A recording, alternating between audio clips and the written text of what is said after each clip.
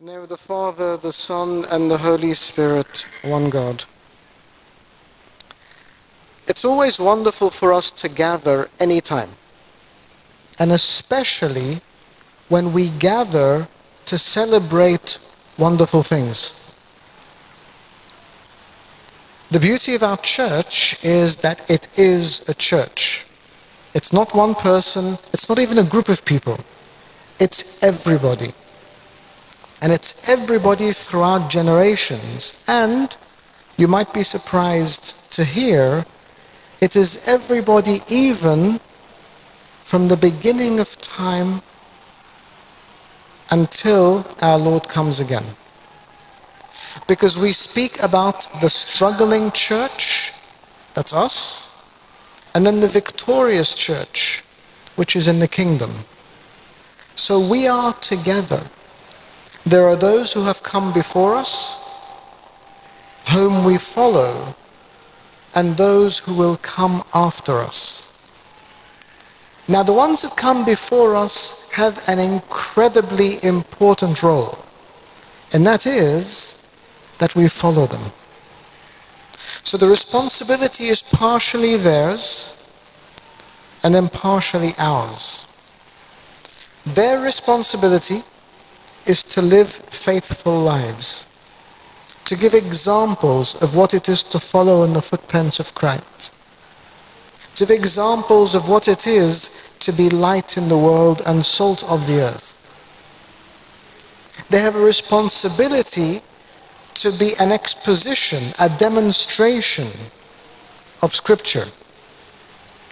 Because you can read many verses about obedience, but we all know the account of our Holy Virgin Mother St. Mary.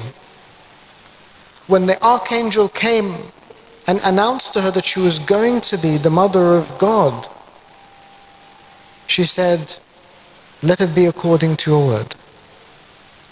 That sentence, that one thing that she said, demonstrates much more than many verses. And so the lives of the saints are important. And so their role is to live important lives as examples. Our responsibility is to follow them. What is the point of someone who is leading if nobody follows? What is the point of having a great example, a great role model, a great demonstration, and yet we don't go anywhere with it? So the church puts a responsibility on all of us. And just as we followed and continue to follow in their footsteps, there are those who will come after us to follow in ours. And so our lives are important. Don't ever think it doesn't matter. I'll do what I want. Don't ever think you do not have a purpose. Don't ever think you don't have a responsibility. This week, you're speaking about the fruits of the Holy Spirit. And the fruit of goodness. Goodness. What is goodness? When the rich young man ran after our Lord, and he said, "Good teacher, good teacher, what do I do to inherit the kingdom?" Our Lord answered and said, "Why do you call me good? He is the only one who can be called good. He is good, as we say in the liturgy, and lover of mankind." So if good is God, then goodness is to be like God. And that's what we're called to do, to be like God. Of course, we'll never be exactly like God because we're not perfect. We're human. We're limited. But to be like God is to be all the things He is to us. The beauty of our faith is that God didn't demonstrate anything to us from the kingdom. He actually came down and he dwelt among us and he lived like us. He looked like you and like me. He walked like us. He lived like us. Of course, he was fully God and fully man, but he lived the lives we live. He wasn't rich. He wasn't even middle class. He was relatively poor. He walked along the streets like everybody else. But he showed us what it meant to be good. To be good in the way he dealt with people around him. His mother, first and foremost. You know, we always talk about goodness being, be good to the world. We must be good to the world. But we must be good starting from the closest. Good to his mother.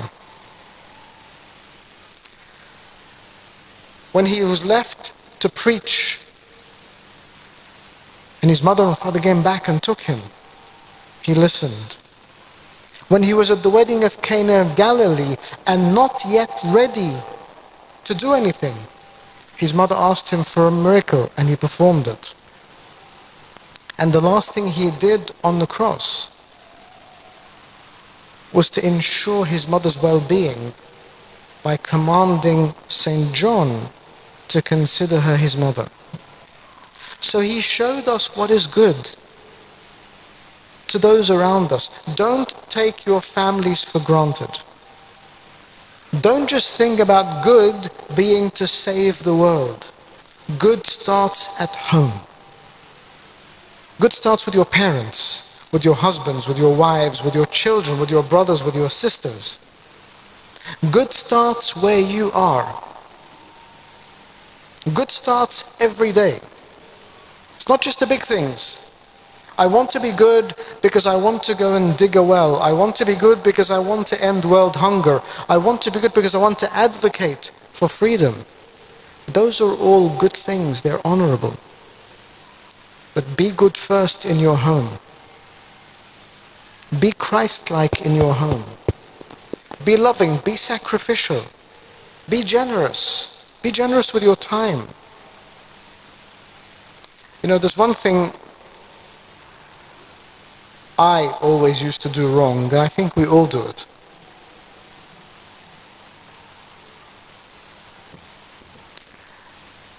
Is that when I was growing up and I was at home, I always used to run into the house,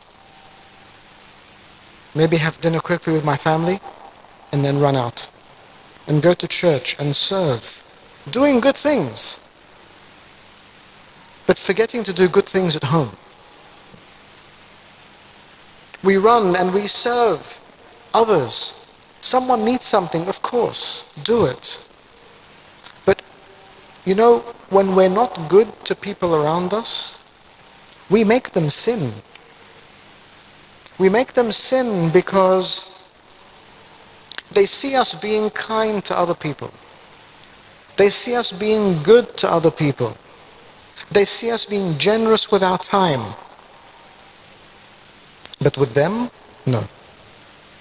And so we make them envious. Why are you like this outside and you're not like this at home? Start with goodness at home. It's the best place. Because, you know, when we stand here together tonight after we finish, we can be good to each other, and there are hundreds of us here. But when you go home, and there are 3 or 4 or 5 of you, only the 5 of you can be good to each other. And so we need to do that. We need to remember that God has given us to each other for that goodness. But then, we also need to be good to those around us. Our Lord was good to his disciples, his followers, his friends. He said, I no longer call you slaves, for you are friends. and he was good to them. When he felt they were doing things that they had no meaning, right at the beginning, he went to St. Peter and his brother and their friends, and he said, leave those nets behind. Come follow me. Come do something important. Come help me. He took them out of things that meant nothing. So for us to be good to those around us, we need to keep our eyes on each other. How many times do we see friends, close friends, doing things that are wasteful, that are destructive, that will kill us spiritually? Well, none of my business. It's their choice. What can I do? No. Leave that behind. Of course, we are not Christ, but we can introduce people to our Lord. We are not our Lord Jesus Christ, but we can introduce people to him in our actions. Come. You know, when the Samaritan woman was left at the well, and she was amazed by what our Lord Jesus Christ had said to her. She ran. She ran to everybody. Who's this crazy woman? We don't even talk to her. She doesn't have a good reputation. Why are you talking to us? No, I don't care about all of that. Come see a man who told me all things I had ever done. Come see him. I think he's the Messiah. I think he's the one. Come and see him. She didn't keep it to herself. She brought them. So if we want to be good to those around us, introduce them to our Lord. And introduce them honestly. Don't forget that when she said come because she had already experienced him. But some of us, we say, you know what, go over there, the Messiah is over there. I'm here, but you go over there. And we judge people. And our Lord said it to the scribes and the Pharisees, he said, you put burdens on people you yourselves are not willing to carry. Don't ever say, Christ is there, go to him. Say, look, I have met the Lord, come with me to go to him. Don't put burdens on people and make them feel guilty. Be good. That goodness that we see in the good one himself, where he laid down his life for his sheep. Our Lord said it very clearly. There is no greater love than for one to lay down his life for his friend, and you are friends. Are we ready to be followers of the good one and lay down our lives for our friends? And heaven forbid that anyone should have to do it literally. I pray God gives you a safe, comfortable, long life. But I'm talking about laying down your life in sacrifice. Thinking about somebody else first. Giving to somebody else first. Giving of your time. Loving. Forgiving. Even forgiving. Yeah, I love him, I just don't like him. Seriously, that's a bit of a cop-out. Love is love. I don't wish harm on him. Well, great, thanks. Because that's not love. To love is not to wish harm. To love is to do good, even unto laying down your own life. That is what love is. That is who God is for us. That is how he guides us. That's the example he shows us. That goodness in him.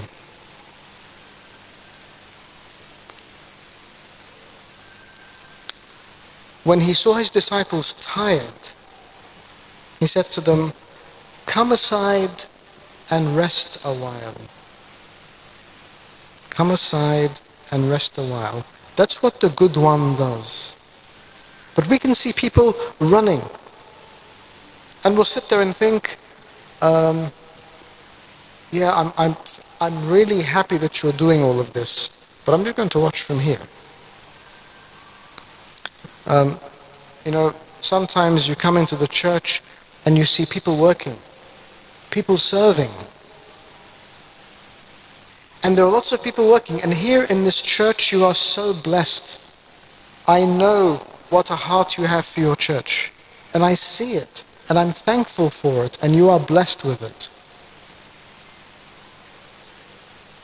But sometimes you can go into places where everyone's working. And one person is sitting down thinking, yeah, you missed a spot.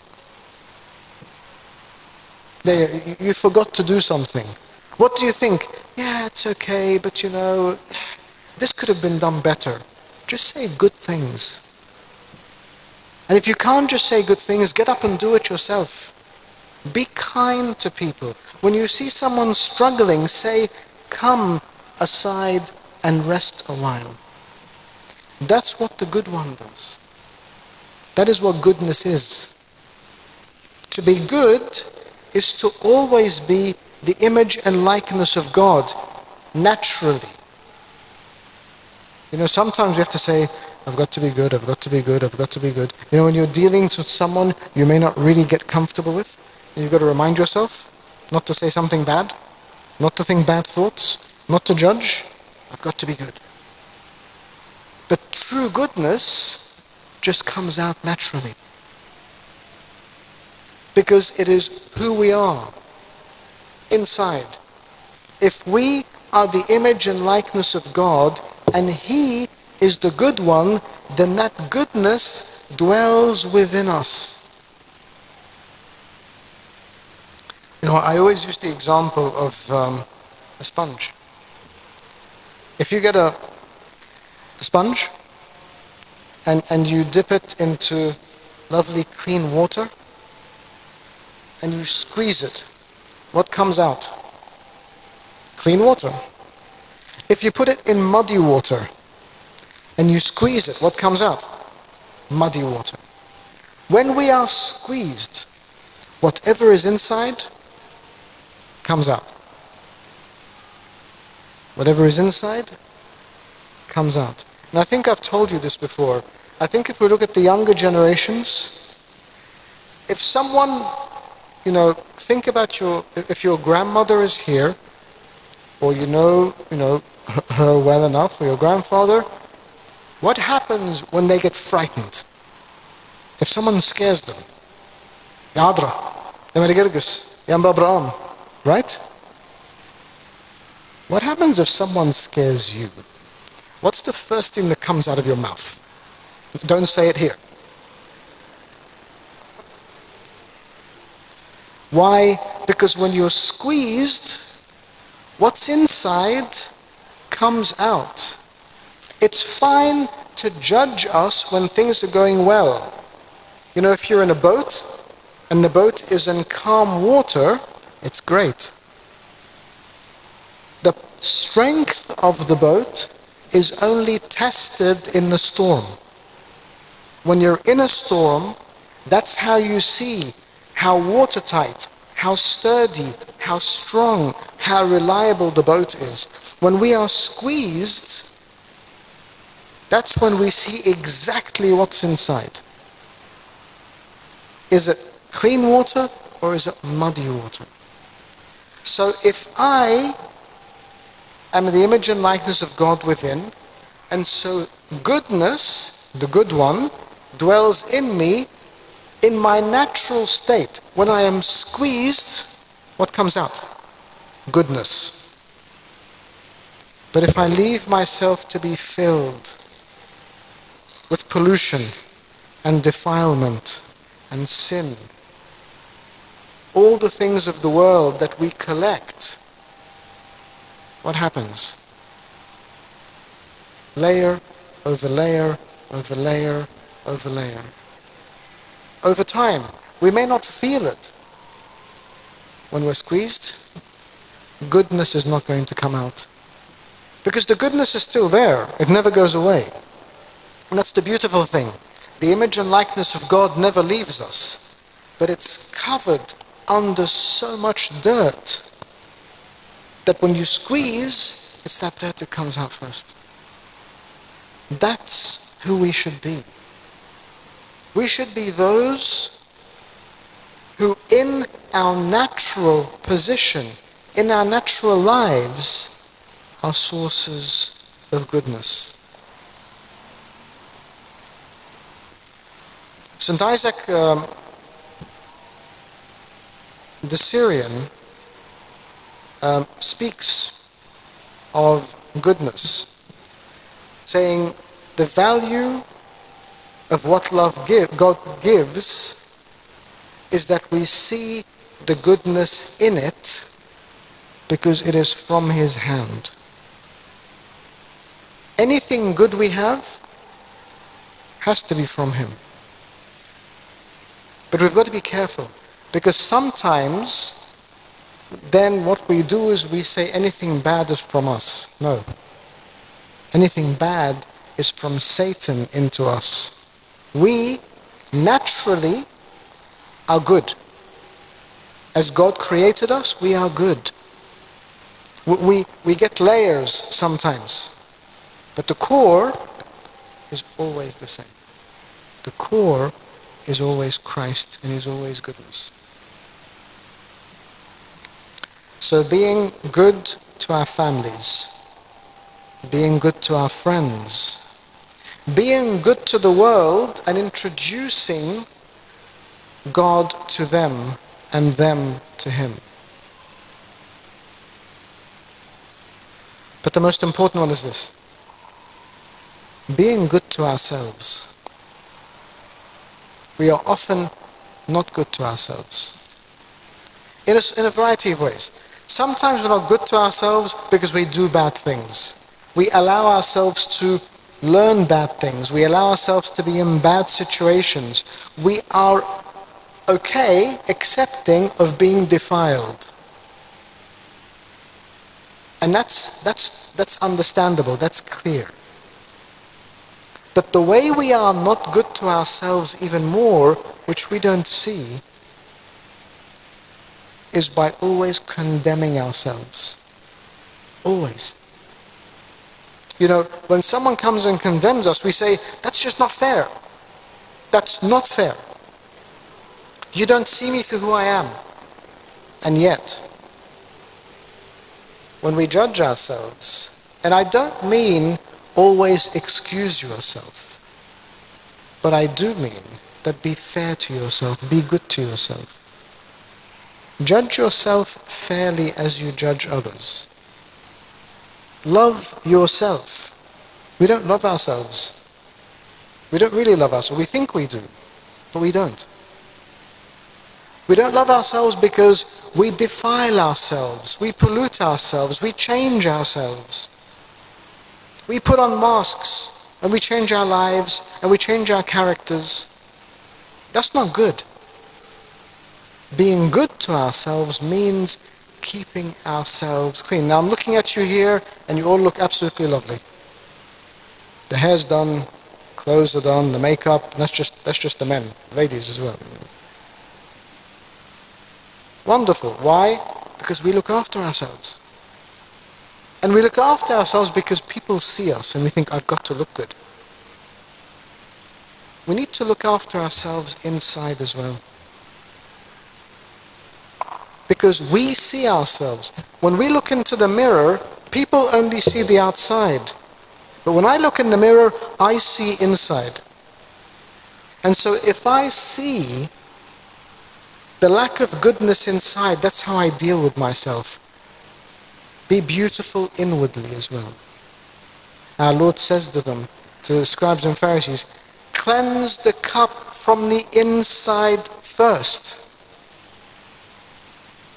And then the outside, that's fine. No one's saying don't cleanse the outside, because even God cleanses the outside. when we pray the prayer of thanksgiving, we thank God for having covered us, for covering us, for covering our sin, for covering our iniquity, for covering all the bad things. So I'm not saying leave the bad things exposed, but be beautiful inside. I have a horrible habit, really bad habit. I will tidy my office, and you guys, if you're at Revive, you'll see it this week. Tidy my office, it looks great. But then you walk in one day and you put one thing over here and think, I'll do it later. Then you put another thing over here, I'll do it later. Then a third thing, then a fourth thing. And you come in 2 weeks, and what does it look like? A jungle again. But when we take things out and we clean, am I sounding like your mother here? You know, when you clean things gradually, every time you see something out of place, you put it back into place. See something that doesn't belong, you throw it away. You keep it clean, it stays clean. That's what happens to our hearts. We see things that aren't good and we leave them. I'll get that later. I'll deal with that feeling later. I'll deal with that desire later. I'll deal with that hatred later. I'll deal with that judgment later. And it piles up, one over the next, over the next. And suddenly we're squeezed, and what comes out? Muddy water. Because everything we've left to build up. So if we're going to learn from our Virgin Mother St. Mary this week, we learn goodness. The goodness that she had.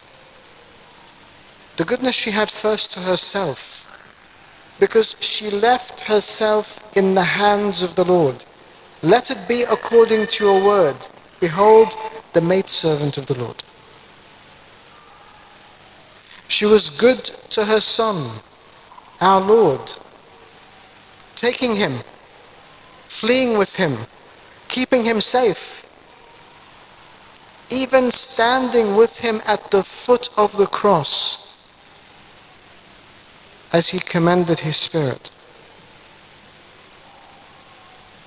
She was good to everyone around her, serving with the women, sacrificing of herself, giving her Son for the world. And she was good to us because she gave us such a great example. Not only to people who lived in her generation, but us, 2,000 years later. We still remember her. We are still inspired by her. We still want to have the same commitment and the same love and the same goodness. So what we need to do is to be good. Because that goodness only comes from God and only is in God. So the closer we are to him, the more it becomes natural. The more it becomes simple, the more it becomes automatic. The closer we are to him, the more it becomes that clean sponge. Whether it's left alone or it's squeezed in hardship, it is clean. It is clear. It is filled with goodness. And so we too tonight, we thank God for the life of St. Mary. We thank God for her witness and her example. We give thanks because she was chosen as the Theotokos, the Mother of God. We give thanks because she said, I am the maidservant of the Lord. We give thanks because she was the example of goodness. And we give thanks because she, having been the example of that goodness, allows us to follow in her footsteps and to be as she was, not only carrying goodness, but also be an example of that goodness before the world. And glory be to God forever.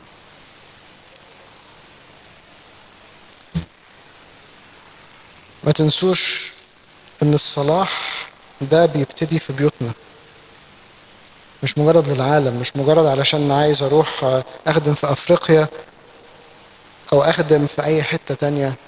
لا، الصلاح بيبتدي جوانا.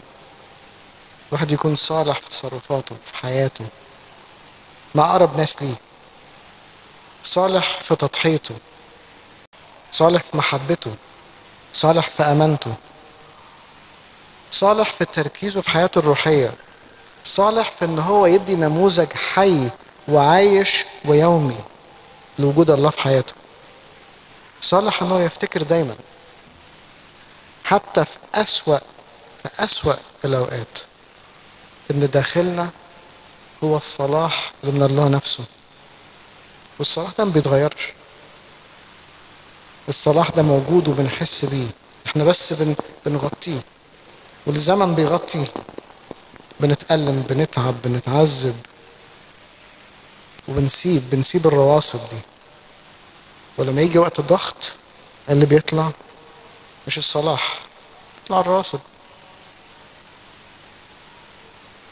تطلع الحاجات اللي احنا المفروض نتخلص منها كل يوم. دي فايدة الاعتراف، فايدة الإفخارستية، فايدة حياتنا مع ربنا، ان احنا بنحاسب نفسنا ونشوف أهمية الصلاح اللي هو بيجي من الصالح. ربنا يحافظ عليكم، يبارك في بيوتكم، يبارك في الأسبوع الجميل ده، ودايما يدينا فرصة ان احنا نتجمع في الأعياد، أعياد قديسنا وأعياد النماذج اللي احنا بنعيشها كل يوم، اللي احنا مجد دايما.